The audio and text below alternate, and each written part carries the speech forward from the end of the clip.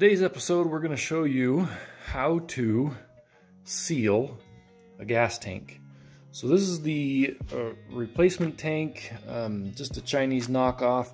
Looks pretty darn close to the original. Obviously, it's in much better shape than this guy. It looks like it's been tried to, I don't know if they tried to seal it with Bondo or JB Weld if it was leaking, or if it was just dented.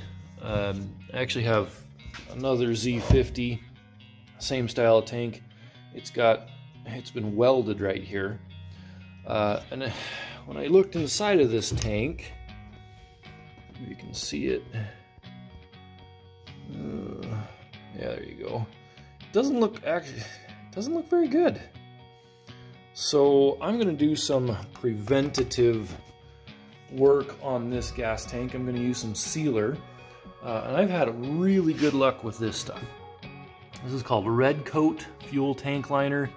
Semi-hardening, it stays flexible, it doesn't crack. I've used this many times on many different things.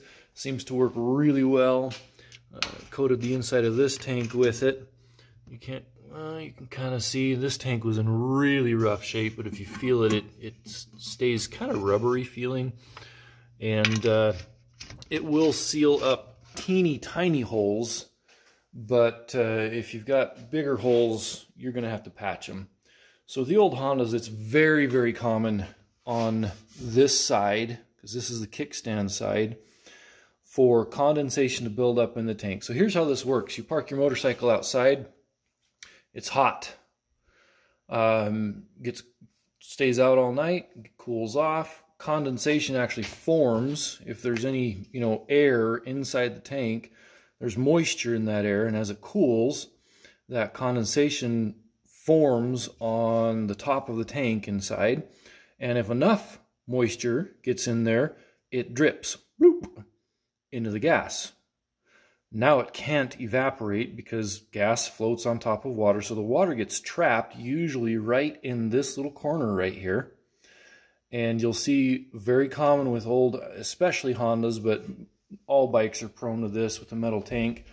This corner right here will start developing leaks, or maybe even completely along the edge. That's the most common place for it to happen, but definitely not the only place. Like I say, the other tank, apparently this style might have a weakness right here. This is two tanks with that. So if you do have bigger holes, you're going to have to seal those up with something else. JB Weld, quick steel, other hardening metal putties work well. If you're going to do anything with fire, like brazing or trying to weld, you need to be super duper careful.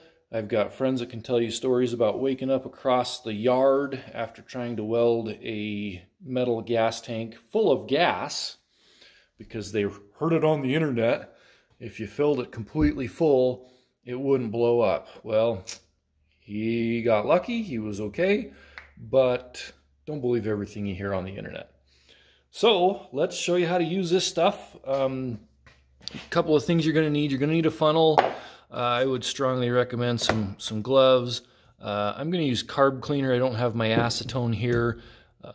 Carb cleaner has acetone in it, and that's what you're going to use to clean this up. Some paper towels, and you're going to want some tape of some kind. This blue painter's tape works decent. This stuff is not very sticky though, so it can leak. We're just going to, after we put the stuff in the tank, we're going to need to seal it. We don't want anything leaking out while it's in there. So let's show you the process. So here we go. We're going to seal this tank with Red Kote. Again, love this stuff, used it many times. I will try and drop a link if I don't know if I'm allowed to do this yet on YouTube. If not, I'll put the link in the description of where you can buy this. Not super cheap, but not overly expensive either. This is my second can. I think I did probably 6 or 7 gas tanks with this much Red Kote. So it does go a fair ways. We're going to crack this open. after I get the tank sealed, I'm going to make sure there's nowhere for it to leak out. That actually looks like it might be pretty, yeah, I think that'll probably work. Normally I would wrap that with the electrical tape. Find a little bit of stronger tape for the cap here. I'll probably just use this because I can hold that on while I'm rolling it around. And then we dump the entire can into the tank. We roll it all around for about 5 minutes. Make sure I kind of like to decide on a pattern of how I'm going to roll it. So I tip it so everything's on that side, and I kind of rock it. So I get that whole side and then do the whole top, making sure I'm getting it all the way down to the end and going slow enough that it has a chance to get there. The hardest part on these tanks is this hump to get it coated. It just doesn't want to sit there. So the trick I like to do is get as much of it into one side as I can, and then just kind of get it back and forth and roll it over until the point where I think it starts to flow over the hump down into the other side. Like I say, we're going to try several different ways to do this, but let's get going. Let's see how this goes.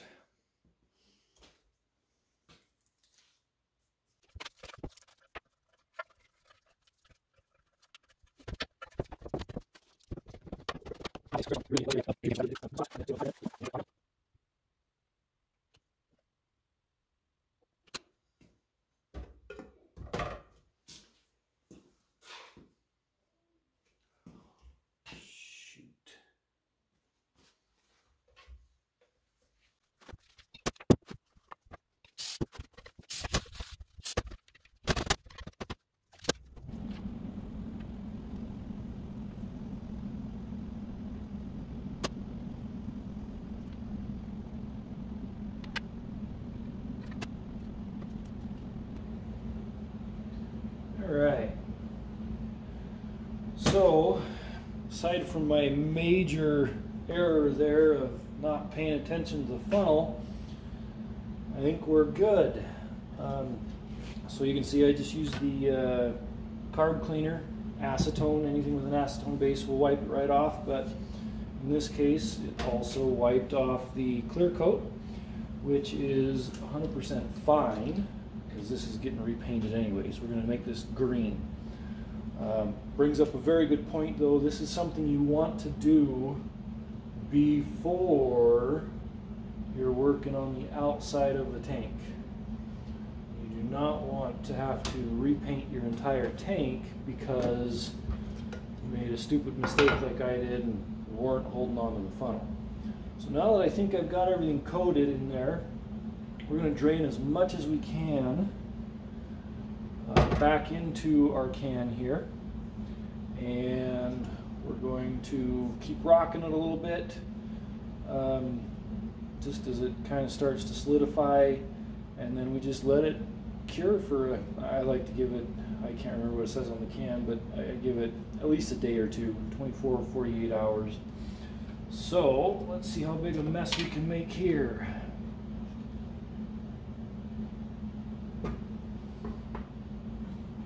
And you will find this stuff is very messy.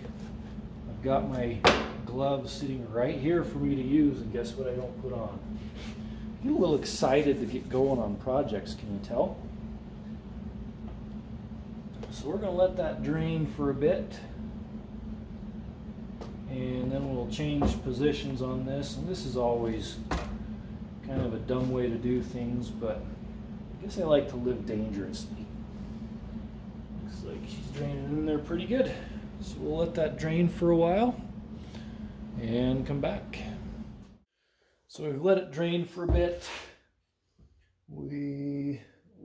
I've tipped it to the end, tipped it over just several times just to get as much as I could back out into the jug, and I think we're pretty good. I'm going to set that down. We're going to clean up the can here. a little acetone maybe and wipe this out. We'll get the lid put back on it, and we'll see if we can show you the inside of the tank.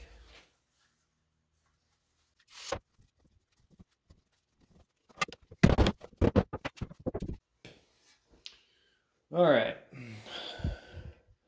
so you look in there, you can see we've got that red layer on it. It's got some air bubbles, looks like. Maybe there was some crud in there. I didn't quite get cleaned out, but it feels pretty. It's still tacky. I'm going to use the carb cleaner and paper towel. I'm going to clean off this surface, and we're going to clean this out with the same, so that it's not all plugged up. And then we just let it cure. We're going to let it dry for several days. Just was going to look and see. Drying may take up to 12 hours. You can speed it up with the use of a blower to circulate air, but again, remember, it's pretty flammable. Go through all this before you do it. It's pretty simple, pretty straightforward. It does have some good tips and tricks there. But yeah, hopefully that will help this tank last way longer than the last one. Prevent rust from building up inside from condensation. And I'm not so sure. I'm kind of curious. Go get some gasoline and dump it on the side of the tank here and just see how that clear coat handles it. It peeled really easy with the carb cleaner. But like I said, not a big deal. We're going to actually be sanding this down and getting it ready for paint here pretty soon. Well guys, thanks for watching. Hope you enjoyed this. Even with my epic fail there, made a huge mess on the tank, but we were able to get it cleaned up. Like I say, this Red Kote stuff works great. If you have any tanks that are rusty, have small leaks in them, this works really well for cleaning them up. You don't get any more rust in your carburetor. Good stuff to have on hand and know how to use. If this was helpful, please like, comment, subscribe. If you've ever used anything like this, or you've got a different product you like to use, let me know. I'm always open to trying other stuff. This is just what I've used and had good success with it. Thanks for watching.